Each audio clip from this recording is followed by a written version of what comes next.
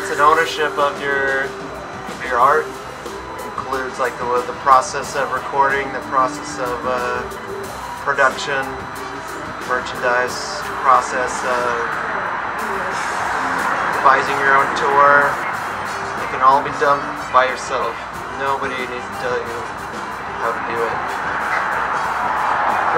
Pretty nice to open up to your own infinite possibilities.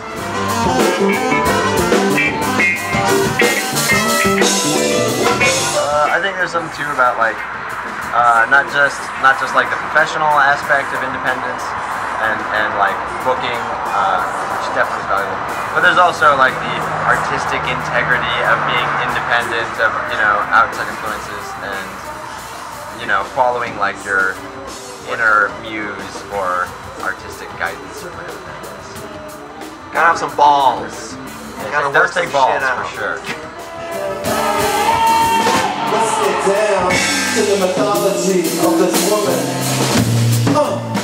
I started playing the clarinet first and foremost. I picked it up when I was 10 years old.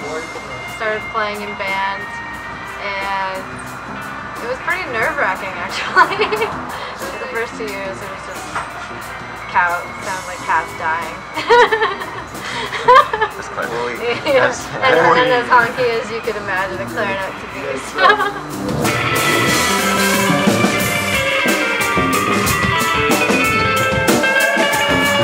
Me and Chris have many bizarre doppelganger things. One of which is the fact that apparently both of our first instruments is cello. And the same birthday. And the same birthday. And also we're both awesome people.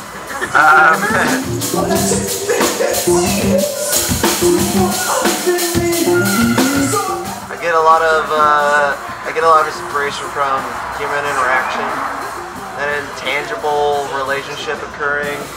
I try to perpetuate a lot of harmony that has occurred. Jazz harmony, romantic, impressionistic harmony. When we write the melodic horn lines, and when I write a lot of the poetry for some of the songs, it's all taken from, you know, just people and the community.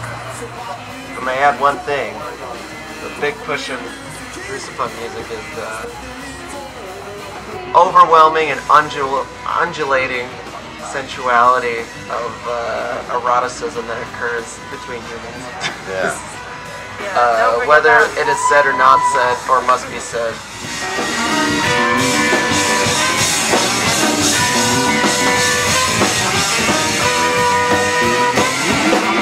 Measuring success is super difficult because there is this artistic integrity, like you want to uphold, you want to present this, you know, the craft of my instrument. I want to represent well and perform well.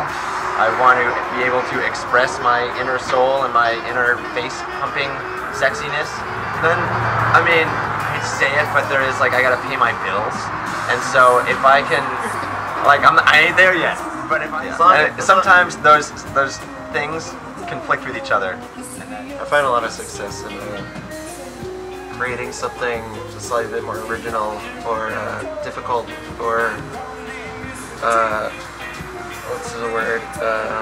Uncommon to most people's cultural perception of music they're hearing. And if you can present something that's new to them, and it opens up some new door in them, opens up them to feel something with you as well. That, for me,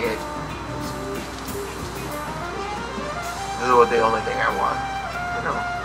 I know I'm not doing something right when I'm not happy and nobody else is happy.